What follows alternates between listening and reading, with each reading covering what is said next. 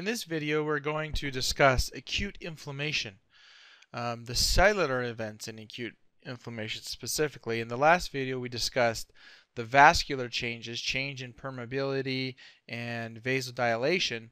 And in this video, we're going to discuss the cellular events, leukocyte recruitment and activation. So leukocytes are white blood cells.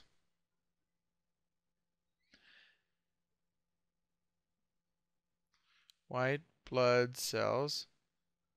And the white blood cells, specifically neutrophils, are responsible for killing the microbes,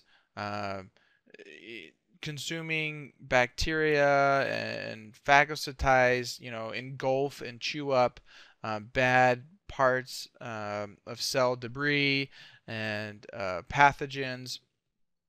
And they're responsible for cleaning up damaged tissue, like when necrosis happens, they're responsible for going in there and kind of cleaning everything up. So it's important that leukocytes are recruited and activated to kind of do their job. And once white blood cells are activated, they can induce damage. They can do damage to normal host cells, and that is can be problematic because these host cells, they're just doing their job, and these white blood cells come up and they chew up or eat up or destroy the wrong cells. So these white blood cells have a very tightly regulated process by which they're activated and recruited. And let's discuss recruitment. So this picture explains in great detail kind of the recruitment of leukocytes. So let me scroll down here. So we have a leukocyte traveling in the bloodstream, a white blood cell. And as we talked about in the previous video, as you have vascular permeability and vasodilation, it actually increases the viscosity of the blood so that those white blood cells actually slow down. And the white blood cells are a lot larger than the red blood cells, so they're kind of pushed naturally to the wall, if you will, of these red blood cells. Remember, this artery is like this, but so it's in 3 dimensions. So these white blood cells are pushed towards the sides of these cell walls. And on these so let me not jump too quick to some certain aspects, but there's 4 main or there's kind of steps, if you will, in the activation of leukocytes. The first one is margination. What we talked about in the last video is margination means that the blood cell is kind of being pushed and kind of is moving towards the cell, this endothelial layer of this blood vessel. And rolling is the process by which it starts attaching itself weakly to the E-selectin proteins along the side, and so it's kind of rolling along, and the more of it hits, it kind of slows it down, until eventually it attaches pretty firmly to these proteins. And then once it's stably attached to these proteins, it will kind of squeeze itself in between these these endothelial cells, and that's why you have vascular permeability, is to increase the size of these holes so it's easier to squeeze these guys through.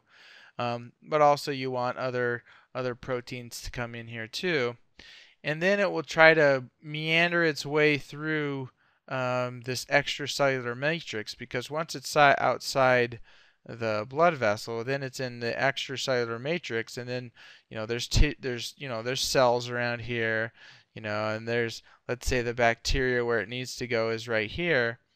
It will search out and find, and it will look for this bacteria or wherever it needs to go. So the steps of leukocyte activation are these. You have margination, adhesion to the endothelium and rolling, so that kind of that first step. You have firm adhesion to the endothelium. You have transmigration between the endothelial cells, and then the migration in the interstitial tissues toward a chemotaxis stimulus. So this is what we talked about. So marginalization, as this white blood cell is being pushed towards or migrating towards this wall, there's the P-selectin and the E-selectin proteins right here.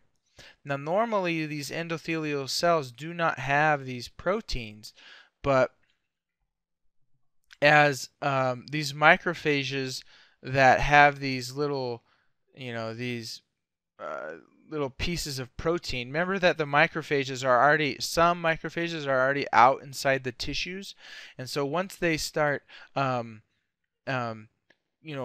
there's a problem, then they start, gobbling up or destroying, trying to start this process of destroying this invader, and they secrete these little chemicals, these tumor necrosis factor and interleukin-1 to these endothelial cells, and then these endothelial cells will say, okay, hey, we got a problem here, and then what they'll do is that these P-selectin and E-selectin proteins are already inside the cell here, but then they'll pop up.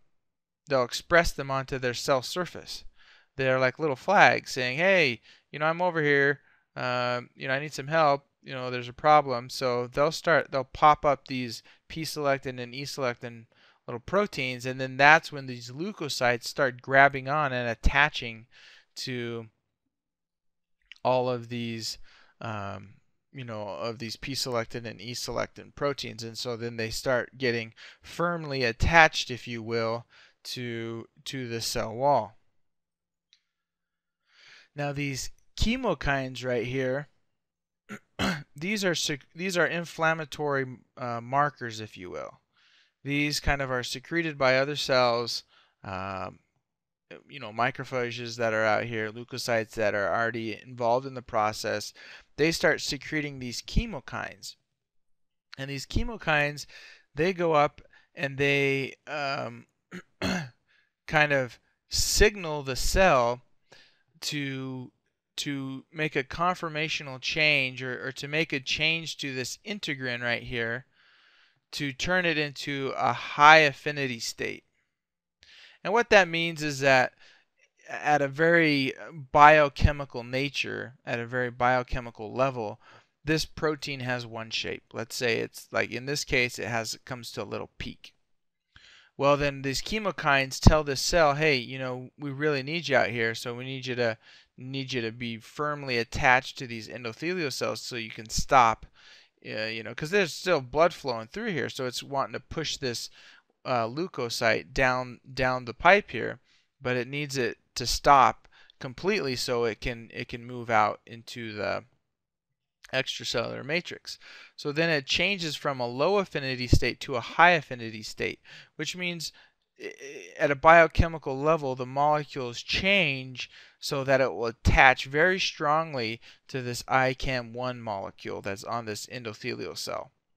So then once it changes that, then it will attach very strongly to this molecule to stop it dead in its tracks. So once there's, that's why they say this is rolling, is because, it takes more than just one kind of bond between these ligands to stop this leukocyte from keep rolling down the pipe. So once it's completely stopped, then it expresses these molecules here, and it comes out into the extracellular matrix. Now this process is called diapedesis. Diapedesis is kind of a fun word, and it just means that the process of a white blood cell or any kind of cell moving out from a vessel, usually the venule, moving into the extracellular matrix. That's diapedesis. That's kind of a fun word, like apoptosis. But anyways, so that will come out and it will diapedese out into the extracellular matrix. Now, once these these leukocytes, neutrophils, in most cases, are outside that have diapedesed out, they undergo chemotaxis. Chemotaxis. So how I remember this is, taxi, like a taxi moves you from point A to point B, and chemo refers to chemicals. So it's moving from point A to point B via chemical messengers or chemical signals, if you will. So let me explain that process. It gets a little in detail, but stick with it. Don't push pause, don't push stop, and watch the whole video, and hopefully you can learn something. Because I've sure learned a lot and reviewed a lot by doing these videos. So anyways, so let's just take this cell here, and let's just say, let me just delete this right here. Edit. Okay, so that's gone.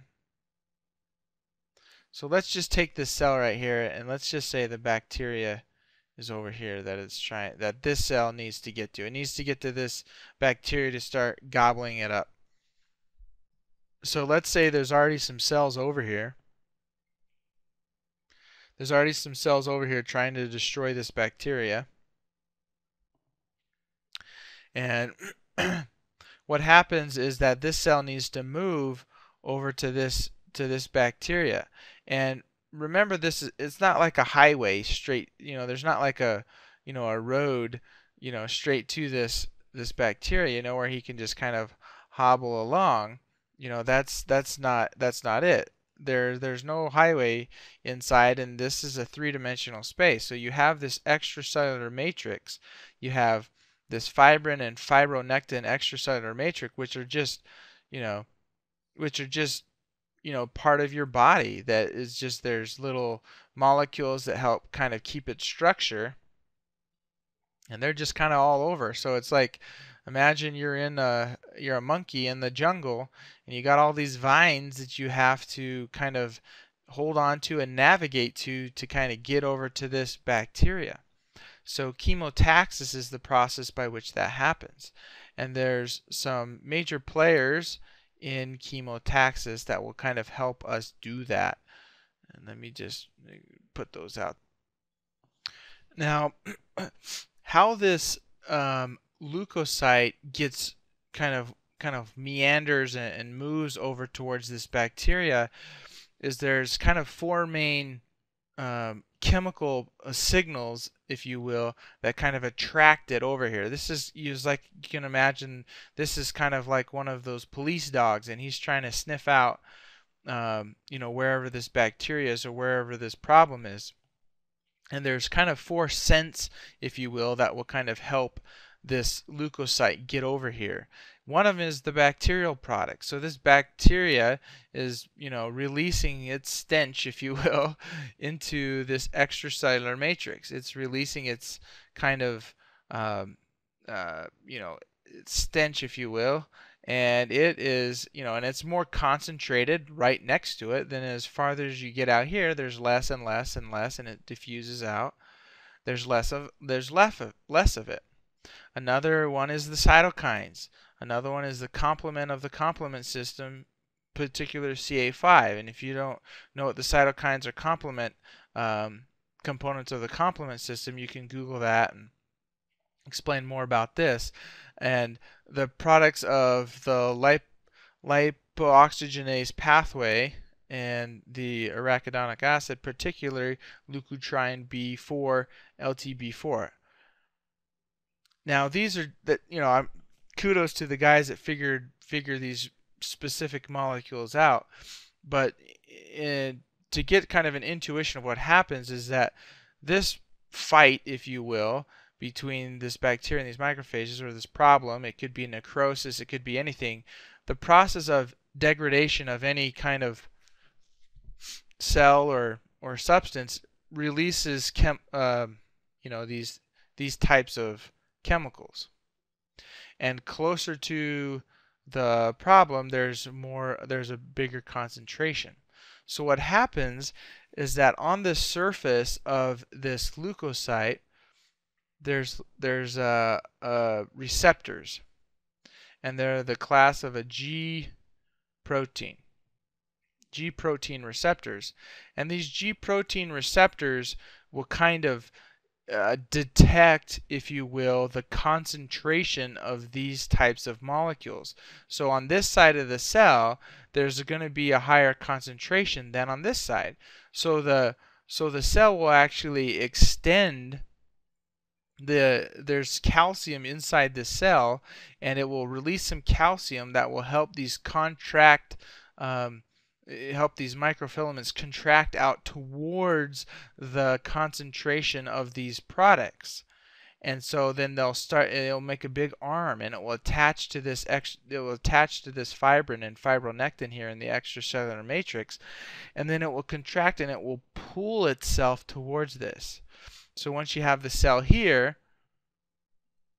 again, it will do the same process. It will sniff out, if you will, or there's just simple receptors, G protein receptors on this cell, and it will say, hey, there's a lot of concentration of these types of molecules on this side. So what I'm going to do is I'm going to extend out an arm. It's going to attach to this matrix here, or I'll extend out an arm and attach here. And the calcium stores inside will, help this pseudopod. They call them pseudopods. That these pseudopods will kind of extend out, attach to the extracellular matrix like the arms of a monkey, and it will pull itself towards here. And it keeps doing this. So then now you have the cell here, and then another pseudopod will come out, attach here, and it will pull itself towards this due to the concentration of these chemicals. So that is a pretty complicated and pretty neat way that our body has to defend itself against that. And the neutrophils are the cells, the white blood cells that respond first. And then they say every, to 6 to 24 hours, most of the cells are neutrophils, and then, after that, in the days, you get monocytes, which are another type of white blood cells. And the reason why they think that is because, first of all, neutrophils are more plentiful. There's more neutrophils in the white blood cell. So just out of probability, if you have more of something, it's more likely to, undergo this process. And they also think that it has more integrins and it has more adhesion molecules than the monocytes do. And neutrophils, they only last for 6 to 24 hours, and they only last they have a shorter lifespan. So when they get out here and they start fighting, they'll die pretty quick. They'll undergo apoptosis, which then will further cause inflammation and cause this process to kill this bacteria, or to kill whatever it needs to through the inflammation process. In the next video, this video is getting kind of long, and we just covered leukocyte recruitment. So in the next video, we're going to cover leukocyte activation, which means, so as soon as this leukocyte gets out to this bacteria, how does it become activated? So that's what we'll discuss in the next video.